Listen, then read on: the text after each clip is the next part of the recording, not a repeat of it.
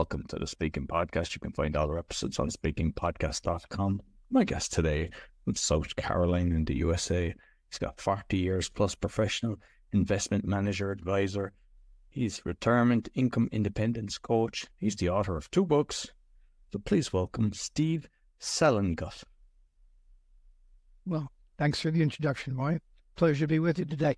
Yeah, no, I'm looking forward to this. And because in fairness to you, you've listened to some of the shows, and I don't kind of touch much on the money side, but it's actually a very important thing, and it's probably good timing because I've in Ireland so I'm 51. When you hit 50, you can kind of you can get your pension, you can get 25% tax free. It's simple when you want to start the pension. The amount of hoops I had to jump through, they look for everything, and I don't know, is that the same in the States? But it's painful when you want to get your money out. Well, with Social Security, which is, I think, what we're talking about for the U.S. side, it's pretty routine. You go in, you check in, you get your IDs and all that stuff. And then they really lead you through it. And you go in about 3 months before your birthday, before you're eligible. And then by the time that comes around, your first check usually shows up the month. In our case, we were self-employed, so instead of 65, we had to do 66 for some reason. But today, I think today it's over 67 for the people to start getting full Social Security. And you really have a choice whether to take it at your eligibility age or you can wait and take it even later if you want to. I don't know why people do that. I'm a money guy, so I want my hands on that money as soon as I can so I can invest it. A lot of people say, well, I don't need it, quote, now, so I'll leave it in there and let that monthly thing go. My whole premise, as in my book, my whole premise is you can grow that income quarterly, annually. You don't want it to sit there. You can grow it at a much higher rate than the change in the Social Security payment will be, because you have more sources of income to help you do that. You have 2, and they usually don't have any, because the trust fund left the building years ago. The Congress, our Congress manages to pay every dollar or spend every dollar that comes in. Doesn't matter what it was designated for or who put it there, they spend it. So. So, we mentioned regarding, I think we had something similar with the cutting the grass, but I'd like to get to know you a little bit to kind of see your career. And then I know your father was actually in construction as well, so I've heard that in some show that you were on. So you may just give us a little synopsis of it. Oh, yeah. Well, I got started, the first business I ever had or run was my own mowing lawns, and at that time, I had a side gig as well. I used to teach friends and others how to water ski, So, I had 2 things going, and my father was a real estate developer, and vertical integration. You might have heard of vertical integration. Means you pretty much control everything that goes into your doing of your business. So he and his attorney owned a lumber yard, for example, so they got the materials cheaper, blah, blah, blah. They owned the land. They built homes. They took back the mortgages. They provided the insurance coverage for the house and the cars and all the other stuff. And one of the things I learned from what he did was the importance that he placed on the income generating activities in his program.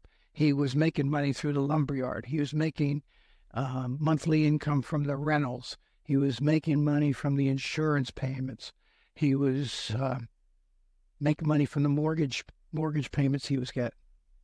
So he told me, pretty much income is king. I mean, you can have all the wealth and market value, so to speak, or,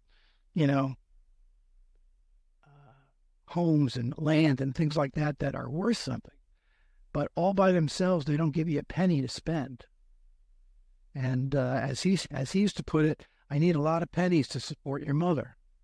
And so he emphasized for me that, whatever you do, you want to have a source of income that's growing. You want to have a source of income that's growing. And in fact, he made me give him like 25% of the money I was making mowing lawns and the other stuff. And he invested it for me. And when I was 25 years old, I got a manila envelope thrown on my table in front of me, happy birthday, and opened it up, and there were probably 40 different stock certificates in there. The days of stock certificates are long gone, but the idea is that I already had a portfolio of, actually today they'd call them dividend stocks, but they were all the big name. I would say probably half of them were the Dow Jones average at the time. Companies you'd recognize like IBM and GE, and I think General Motors was in there, a couple oil companies, stuff like that. A couple that have gone under or disappeared, like Sears, were in there at the time. So that's where I got my start. And as soon as I deposited that with the broker, I started to see the dividends come in, and I started to study the stock market. And I never went into the real estate business with him because I got fascinated with what I was doing. And there are a lot of parallels between real estate investing and stock market investing that most people really never stop to think about. And in fact, I didn't really put it down in writing, so to speak, or really get my handles on it until I did a podcast a month or two ago with a real estate guy. And we were talking about the income that he focuses on with his rentals. And it's the same with me. I focus on the income I receive from the closed-end funds I use to invest in the securities markets. And he talked about flipping properties or, buying things when you can sell them right away, even rental properties and things like that. And I do the same thing. I have a target profit level for everything I buy in the stock market. So I'm flipping stocks and he's flipping real estate, so there's a lot of parallels between the mindset that goes into it. I prefer the market way of doing things because I don't have to have a plunger and keys and all the other stuff in the back of my car in case a tenant calls up and has a problem. I don't have to put huge sums of money into a new property to buy it, right? I mean, I can buy stock, closed-end fund, 100 shares of stock for $4,000, I really. So, I don't have that same problem. I don't have to go to the bank for every transaction to borrow money and things like that. So I like that. One of the big things is, and I know it happened to me a lot, is which property you can be asset rich and cash poor because you can't just sell it unless you want to really give it away, which nobody wants to do. And it's very hard to have cash flow. Right. It's a liquidity problem. And with the stock market, they trade millions of shares a day. I mean, there's no liquidity in most securities. And the equity side is very liquid for the most part. There are some very few issues that don't have high liquidity, but that's rare. But the other side of the financial picture, the equity, is the ownership side of corporations. On the debt side, where they borrow money, the bonds, the preferred stocks, the short-term loans and liens and things like that, and government bonds and things, those things aren't so liquid. If you want to own a corporate bond issue, for example, you may not be able to, you have to ask your broker what's available, because people don't sell these things like they do. They usually hold them for the long haul because most people understand how they react to interest rates. But there is a market for them, but it's thin. And your broker may not be able to get you the price that, you have it in your portfolio and it says it's worth 102 a bond. You might have to sell it for 98 You know, if it's selling at, you may want, if you want to try to buy something that's under par, you might wind up paying more than par because they're taking a markup both ways. You know, so it's a whole different market. So what I discovered about 22 years ago were income closed-end funds, where they're professionally managed portfolios of hundreds, sometimes 1,000 or more, different corporate bonds or different municipal bonds or loan papers or mortgages. Any of these illiquid things are traded like stocks on the exchange. And that's what I've been using for my clients. I managed money for about 40 years, like I think you said. And I managed, when I sold my business last year, I had about 110 million under management. And probably 70% of that was invested in the, because of the age of my clients, many of whom are even older than I am, which is saying something. We're mostly in income securities for the intrinsic safety and the income generation. You know, so those that's where I really took that whole area out of the fixed income market. I created, in a sense, liquidity. I can go out and sell my bonds tomorrow at a market price, just like I can a stock. And that's a big, big plus in that area, the financial picture. With an advisor, because like I mentioned about my pension, I had a bond as well. And I used to get these statements saying, if it goes up 6%, it's going to be worth this. If it's going up 8%, it's going to be worth this. And the next year they tell me the same thing, and it didn't really look like much was happening. You know, they were making money from it. With some of the managers and systems going in place, some charge a percentage of it. But what I've also seen, and I'm aware of, there's some, when it's being traded, whether sold or bought, the person is getting the kickback. It's like with your dad, with the, you know, all the different kind of things where you get money. I mean, I was doing that myself. I was doing currency exchange. I was doing insurance and organising, which is great because you get money on the thing. But for the investor, because there's some out there and they're taking a percentage of their amount of money in there, but they're also kind of doing stuff like they're double dipping, whereas when they're buying and selling, they're taking a percentage. What's the kind of, is that regulated now, or is that the norm? Well, it's changed. It's changed in the United States significantly. I don't know about Europe. I don't know if there is still such a thing as a commission in Europe. There are literally, unless you go to your online broker or whatever, and you actually call them up on the phone and say, help me with this, you can trade for free. Okay. In the financial services industry, advisors pretty much no longer do that double dipping thing.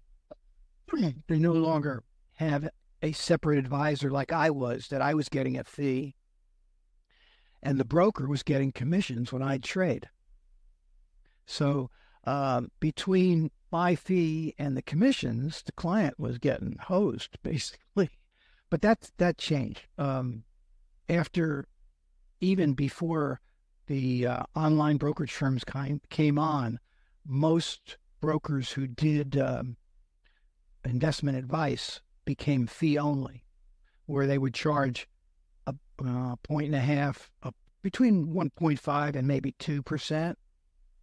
We never ever charged as much as 2%, but they would get an annual fee. So theoretically, in the advertising world of investment advisors, they say we only make money if you make money. But that they really should be saying is we make more money when your market value goes up. We make less money when it goes down. But what they don't tell you is that their emphasis is investing in things hoping that the market value will go up, even if your needs as an old guy or as a person who's approaching retirement age, even if your need is really for an increased level of income to replace your salary. You know, that's what you want to see grow. Market value. On the cover of my book, I have a statement. Market value fuels the ego. Income fuels the yacht. You know, all you do when you raise somebody's market value is you increase your fees and you make them feel wealthy. But they can't take their brokerage statement to the cruise company and say, here, I got a lot of money. I want to go on this cruise. The cruise company's going to say, well, you're going to have to sell some of that, buddy, and give me cash in order to get on the boat. So the emphasis on Wall Street, the emphasis in the financial markets, in my mind, is kind of particularly for older people 50 and up, people who have to start, at least in the back of their mind somewhere, they're thinking at time, I want to have more money from my investment portfolio than my salary, so I can say, goodbye, guys, I don't want to work here anymore. I'm going to go do my own thing. And the emphasis, the way Wall Street emphasizes growth and market value, that's not going to happen because you're never going to have enough income. If you were to open up 1,000 advisor portfolios for their clients, you would find that the average income being generated is less than 3%. And I know that because I've opened up thousands of portfolios from that had been managed by brokers and advisors where that was the case. And I'm doing that as I guess you call my retirement profession now, is to be an income coach to people and help them get more money from their portfolios than they're currently getting. So I see a lot of these situations where there's a very, very low level of income coming in on a very large portfolio. I also see a lot of other problems. Some of them are self-inflicted. I have great respect for investment advisors and their skills and abilities to protect clients from risk. Most clients, where they leave the fold, they say, well, I want to, but I just heard about this and I want to buy it. A broker really can't say no to that. He can advise against it, but he can't say no.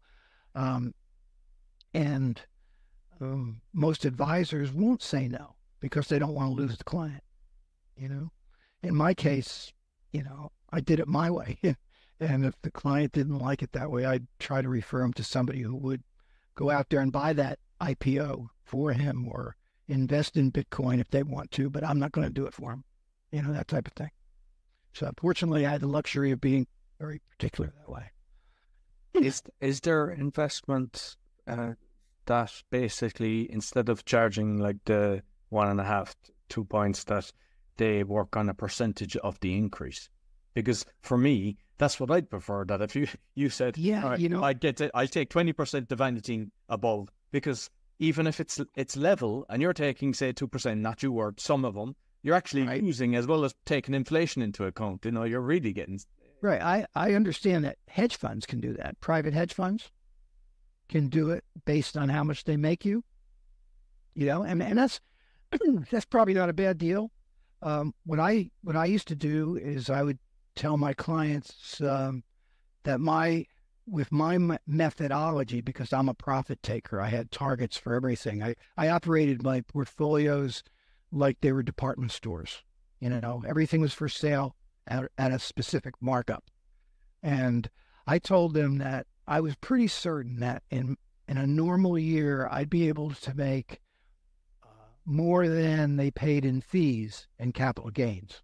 So on top of the base income, the dividends, the interest, the distributions they were getting on the securities, I would also make them at least the 1.5% that they were paying in fees to actually, in capital gains. But the fees they pay don't just go to the advisor. If you have a financial advisor and he's charging 1.85%, I mean, he's probably getting maybe 0.5%.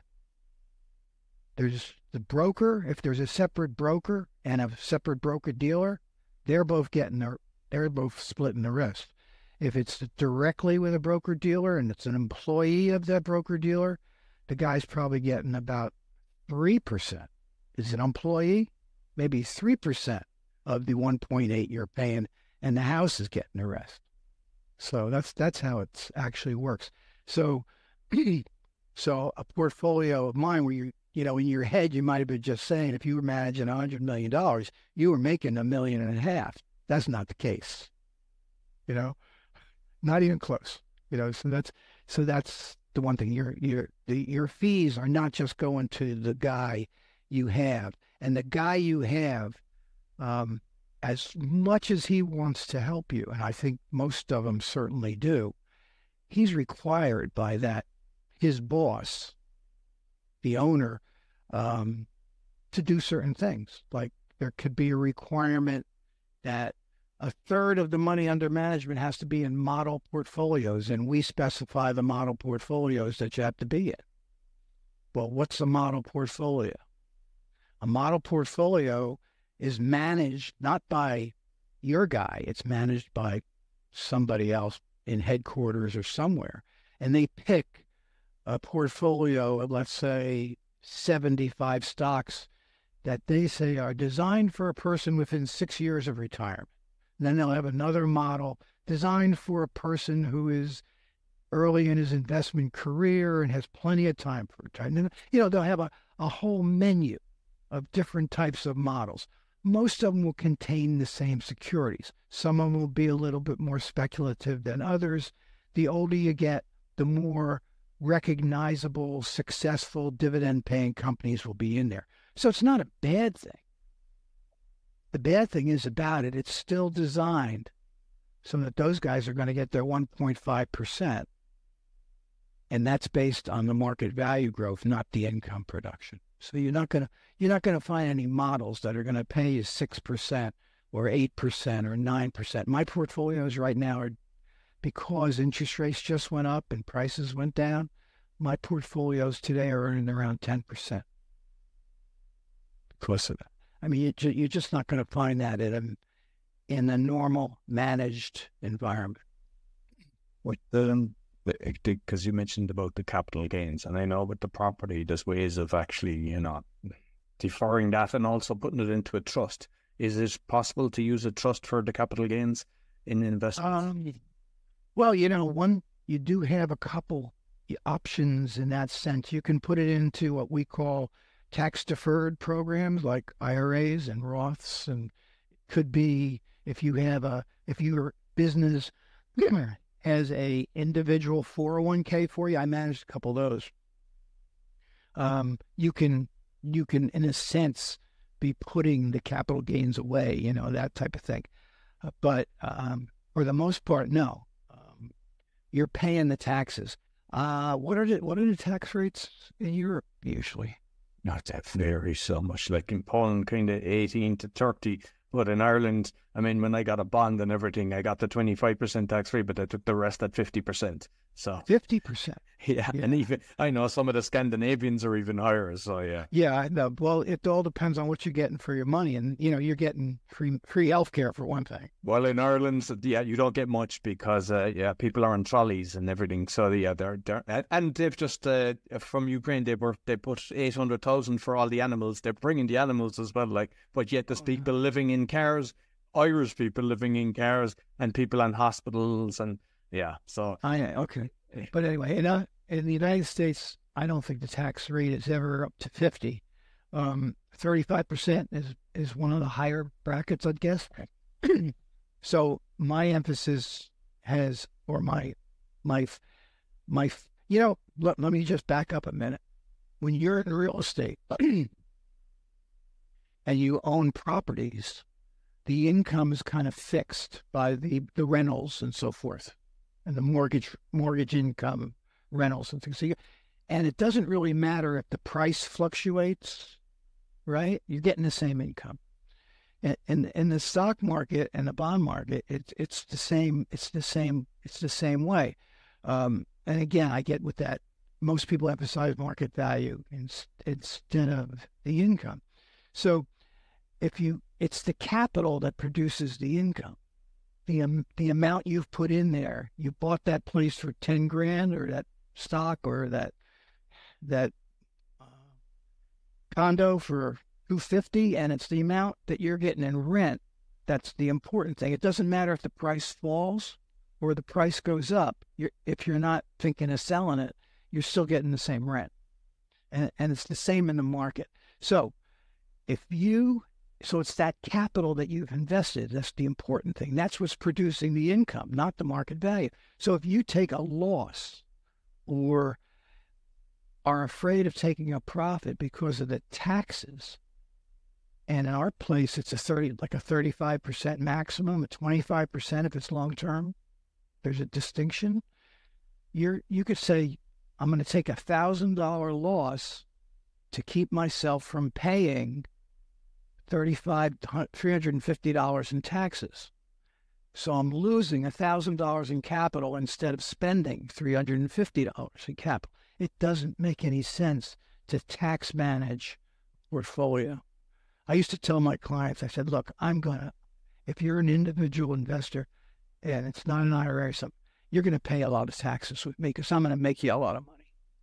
So I said, and I jokingly would say, if you don't want to pay the taxes, take that money, pay it to me as a fee, and you'll deduct it and I'll pay it taxes, that type of thing. Because that's really, it made no sense, At that time, they could deduct investment management fees.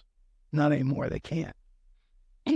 So anyway, I was always joking when I said that. It wasn't real. So you mentioned about Bitcoin before. So have you done any of the investments in blockchain? No. No, I define the word investment differently than a lot of people do. Every investment involves risk.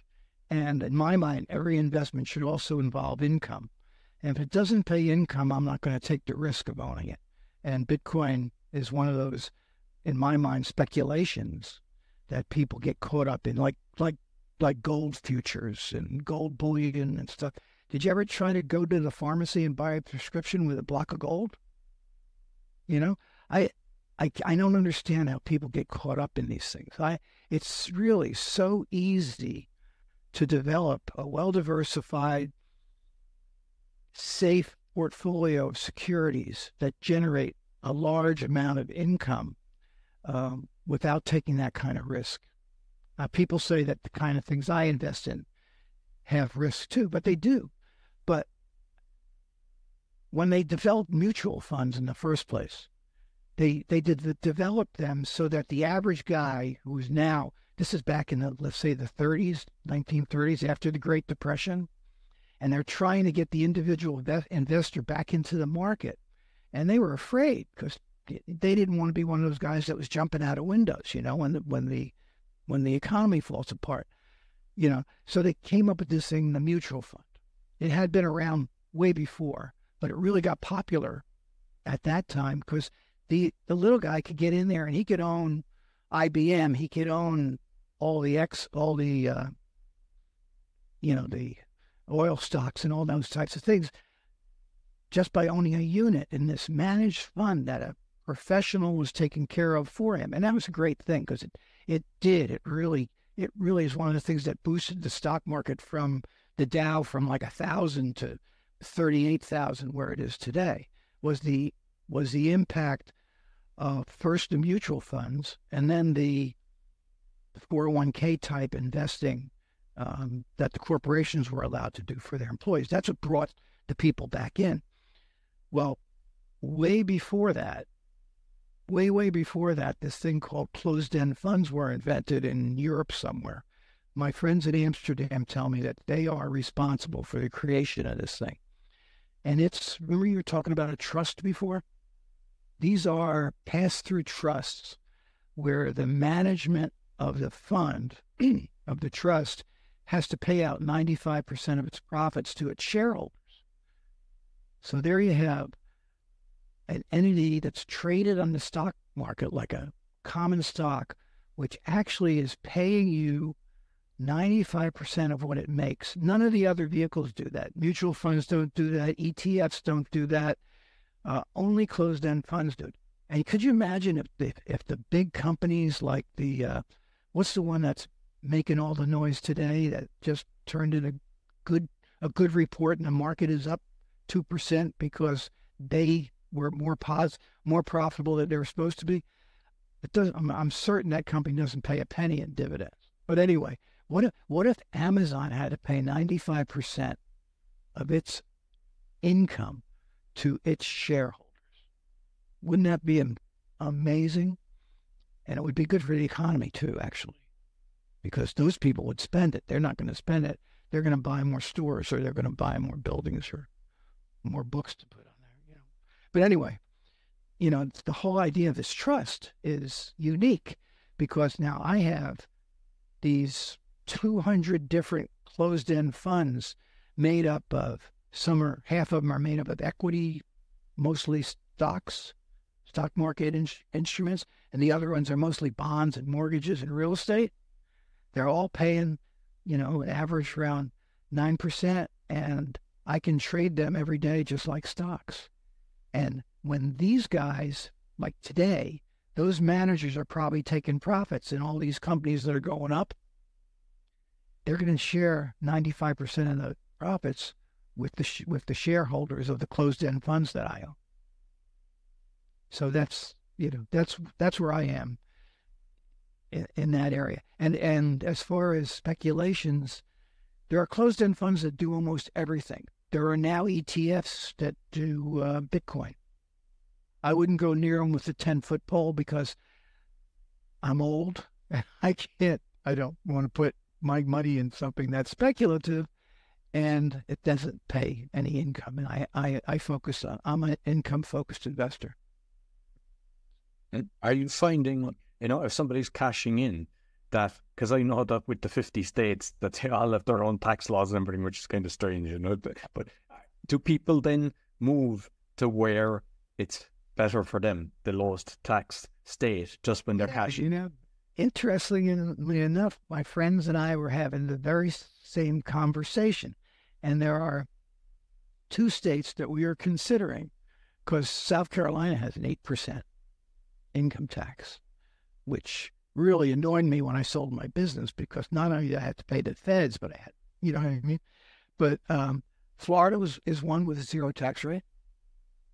And I think the other one was Kentucky or Arkansas or Tennessee, each of which have, attractive qualities. And so we actually went down to Florida and we were checking out some real estate down there.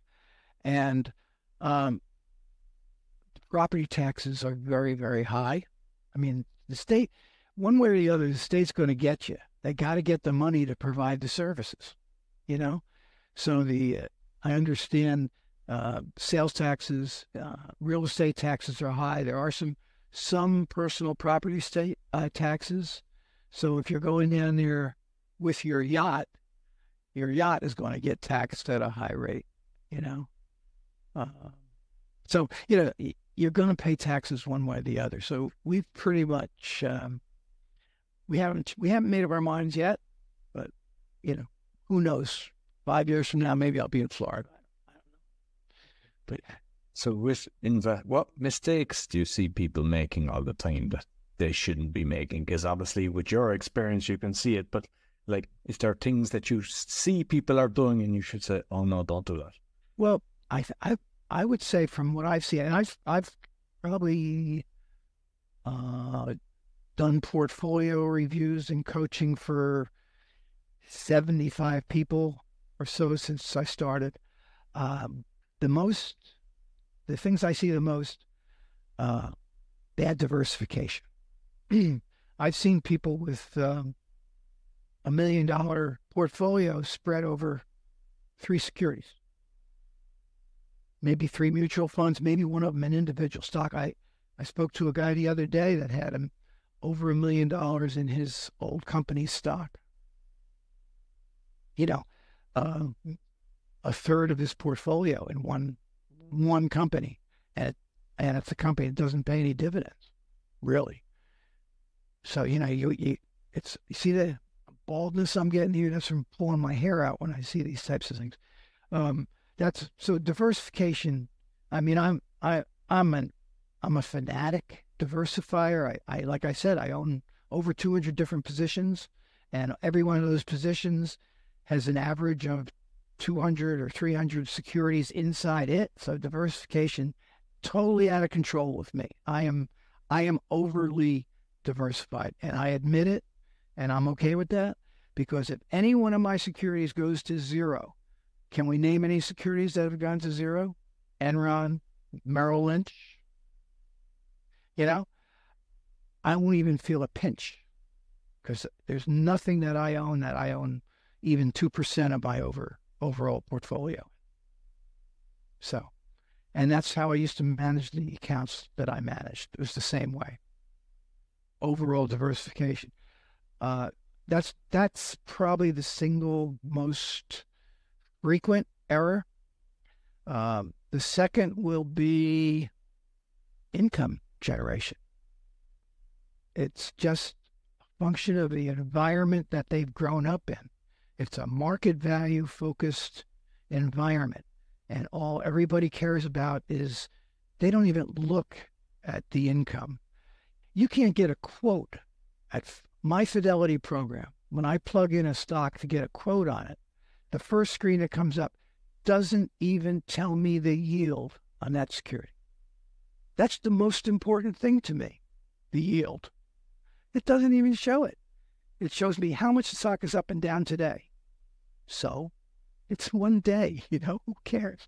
But you look for a mutual fund, Google a mutual fund and look it up. Try to find the yield on that mutual fund.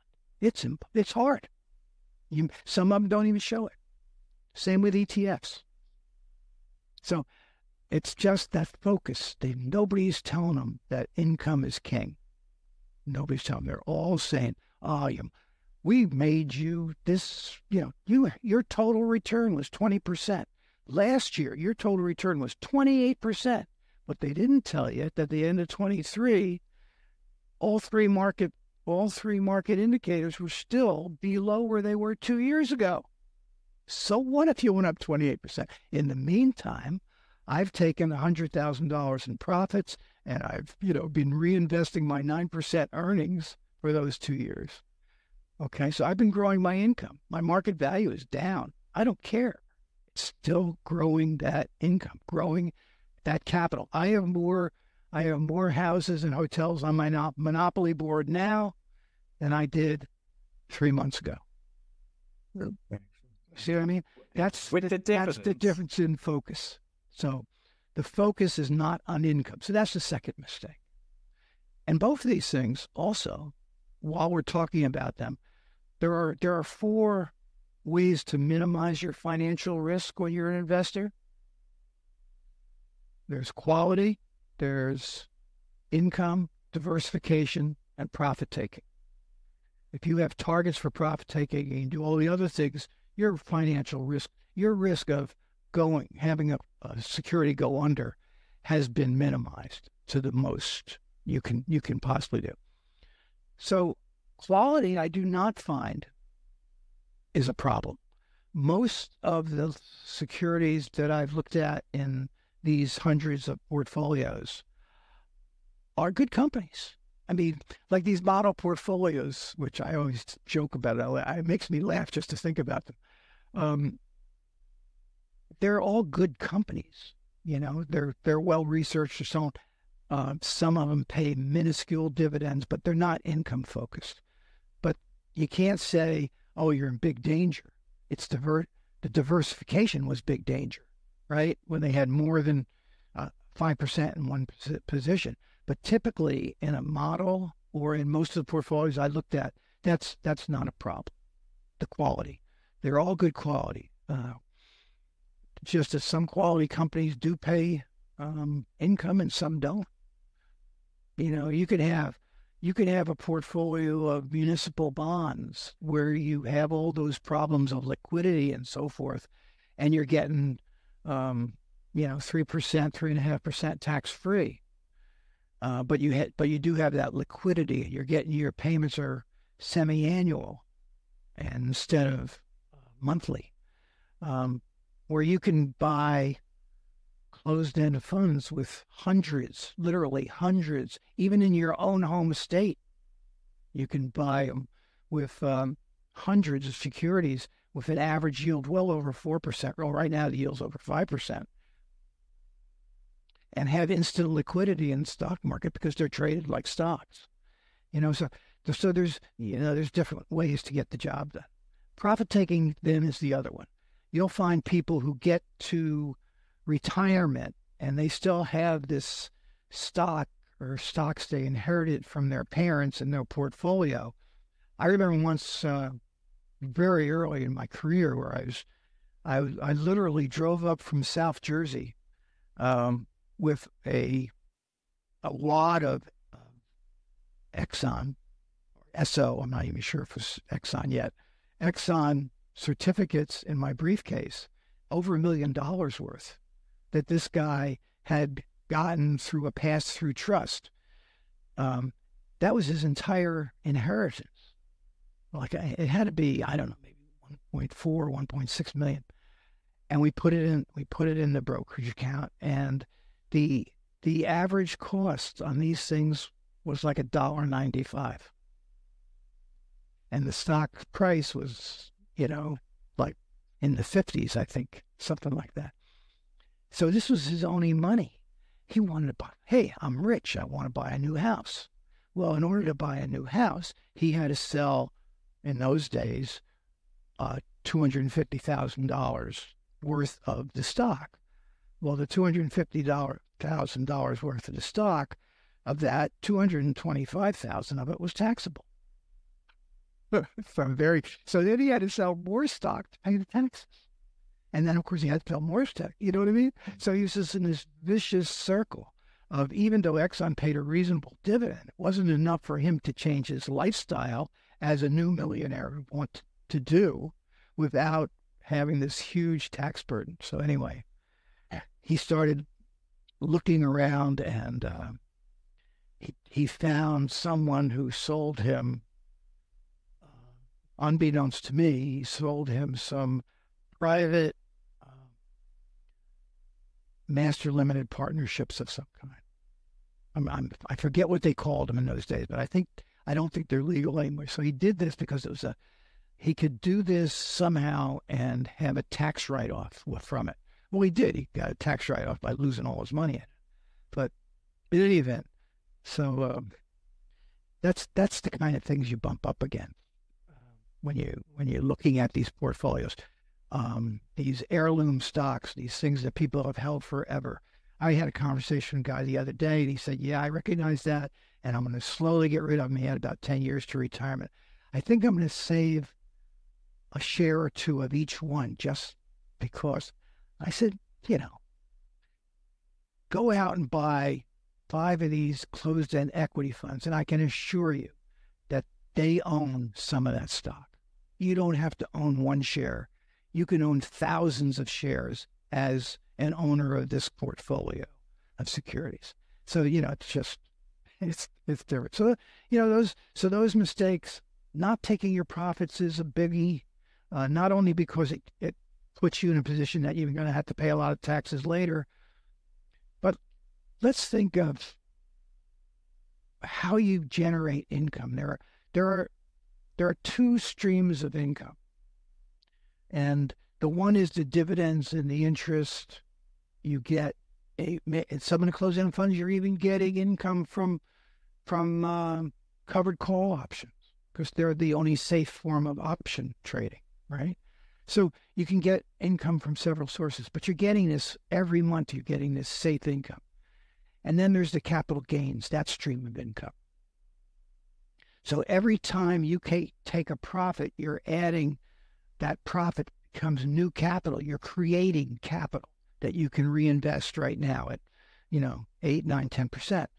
So you make an effort in a market that's been a market that's been beaten down by higher interest rates, and you can get these great prices.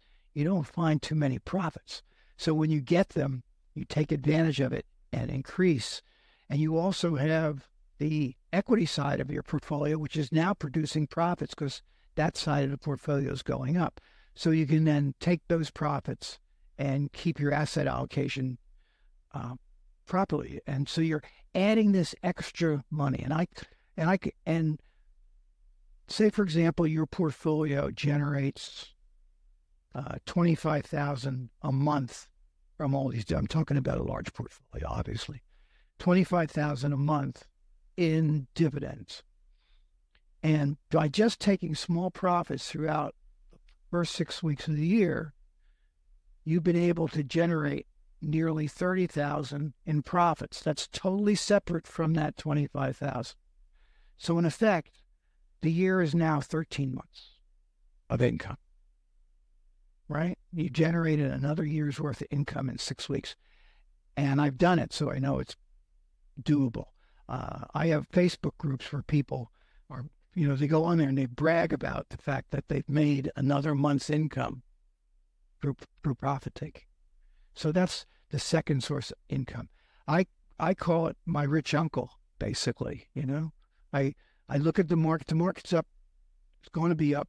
According to the futures, it's going to be up significantly today. I'm going to take profits. That's my rich uncle. He's saying, here, take this money. It's yours. And that's what you got to do. If you have that profit-taking discipline, you can add to your income and grow your income so that by the time, as I was when I was 30, when I got that pile of securities, 7, 8 years later, I said goodbye to my employer because I was making much more money on my investment portfolio than I was making in salary. And with the dividends then, like, what are the top paying ones at the moment? Like, say, the top 5. What's the percentage as an investment side of things? Oh, I mean, you can find these closed-end funds that are paying in the teens, 15, 14. And you have to look at them with, you have to go inside and see how are they doing this.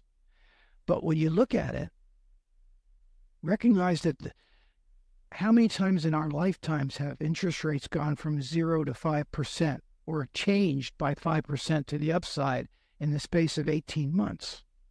Almost never. The cycle is usually much longer. So a lot of these interest rate sensitive securities containing bonds and notes and things like that, the prices of those securities inside have to go down with the rising interest rates, okay? And a lot of people sell them because they think this net asset value reduction is dangerous for some time. They don't realize, wait a minute, these are bonds, good company bonds. The company has to pay them back at full face value, so that what they're worth today is not nearly important. They're still paying the same income. So these things the prices go down and the yields go up on these perfectly decent bonds. And that's why the prices are so high. But you look inside and you see if there's anything else going on. Look at their price chart. See if it's really tumbled more than the normal, or if the dividend they are paying has changed in any way. If you look at most of these, they paid the same level pretty much of dividends for 20 years, So I do that type of analysis every month. I look at all the securities I own, what their dividends, current month dividends are, how it relates to the past dividends and so on, just to check that out. So you can determine if yields are high just because of interest rates going crazy, or if there's something else going on. So you have to do your due diligence in any kind of investing, particularly in my position where I'm talking to other people about it.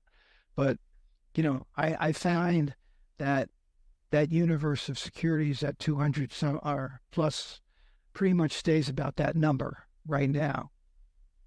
As it always is. But yeah, you can't just go out and say and put them all in order and say I'm going to get all those top ones. That's not good diversification either. You want to diversify. There are maybe 50 companies like BlackRock, Nuveen, Eaton Vance, Gabelli, all these very, very huge financial companies that offer these closed-end funds, and they don't advertise them, but they're there.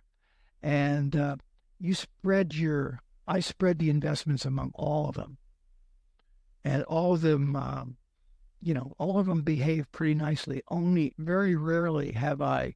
There's only one that's on my list of I will not buy any more of this one. And but anybody who works with me will see that it's not on my list, so they'll know. So it doesn't happen often. It doesn't. I mean, BlackRock's probably one of the biggest companies in the world as far as financial services is concerned, and managing other people's money. And they're one of the biggest providers of all three kinds of closed-end funds: the tax-exempt, the taxable, and the equity. And I do own a lot of BlackRock and Nuveen, all the ones I mentioned, and others, and several others. Probably about 40, 45, 50, I don't know, something like that. And just finally, you've got the two books. You've got The Brainwashing of the American Investor, and the other one is The Retirement Money Secrets. You may just kind of briefly say what's in it so that people will know what to... Well, the Brainwashing book was primarily focused on individual equities, what people today would call dividend stocks, because I'd never buy a stock that, didn't pay a dividend. I never bought mutual funds and new issues and things like that. So that's what it focused on. And it gave all the other stuff's the same: the quality, diversification, income, profit taking, the market cycle, and the focus on income. Everything else is the same. It's just I was using stocks for equities at that time. And I did that pretty much up until the financial crisis. I'd already switched over to closed-end funds for my income investing side. And I had started to pick away. I always had some equity closed-end funds, like some that had been around for hundreds of years. But I stopped doing the stocks because they no longer, we had like a 12-year rally. And by 2010, I couldn't find anything to buy because of my rules. I had rules that I wouldn't buy anything unless it was down 20% from its 52-week high. They just weren't getting down there. And then when you did find one that was down there, you had to scratch your head and say, if this one's down there and everything else is up, something's got to be wrong. So you wouldn't buy it anyway. So I changed. And I said, the guy I worked with and we tried to come up with a new way of figuring out getting the same fundamentals. We were fundamentalists. We weren't technical people. We don't try to predict the future with the history of the past. We go on the fundamentals of the companies. Are they profitable? Do they pay dividends? Blah, blah, blah. So I couldn't find anything anymore. So I started going more and more and more into closed-end funds. And in the book, in the back chapter, I have a illustration of a guy who I was managing money for, who was primarily in the stock market for his equities. And it shows the history of how I gradually moved him into closed-end funds. And you'll see how the income just goes crazy, and the working capital that he has invested just really went, nuts over that period of time just by changing to the higher income vehicles. So that's what the brainwashing was there.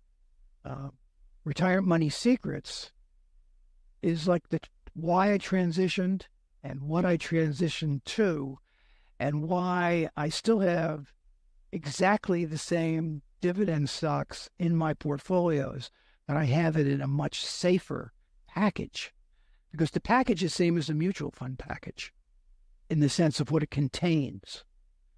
The difference is, like I said, it's a pass-through trust, right? All the income comes to me, and it trades like a stock. So they don't have to wait for overnight pricing or anything like that. So that's the difference between the two books. The brainwashing book, don't go out and buy it. It's free, as you know. At my website, when you get there, there's a thing called freebies. The brainwashing book is one of those freebies. So all you got to do is ask and you can have it.